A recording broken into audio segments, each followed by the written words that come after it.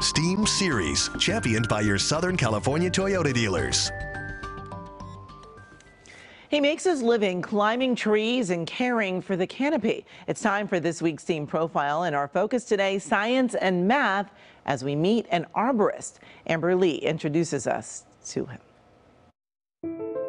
High above the roof line, over the pride of Pasadena, it's just another day in the canopy for Bryan Vejar. I see myself as someone who works for the trees. Bryan is a campus arborist at Caltech. His responsibility? Caring for the university's vast and priceless community of trees. We have 3,387 trees in and around campus. Each one of them photographed and mapped.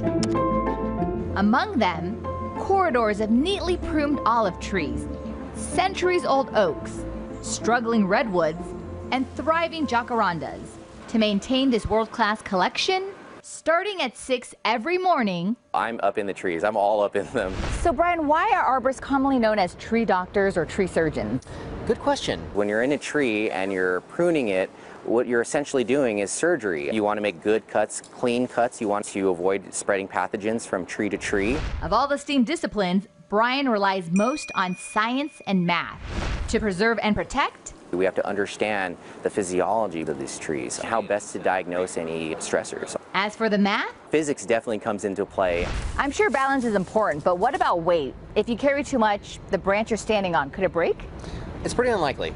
If you take my weight plus of all my equipment on a tree, that loading on those branches is actually a lot less than even the slightest breeze coming through the trees. And they're able to withstand great loads of force. As a kid, Bryan didn't love school, but was passionate about rock climbing. I love to climb, and I took a botany class in college, and I fell in love with plant science. And so being an arborist is sort of the rational union of my two passions.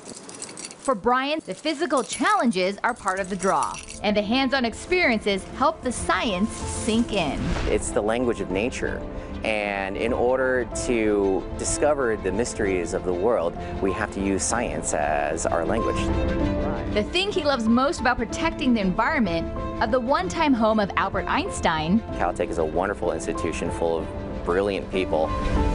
And I am doing my small part to add some little bit of prestige to the institution. And for more on STEAM careers, just go to our website, kcal9.com/STEAM.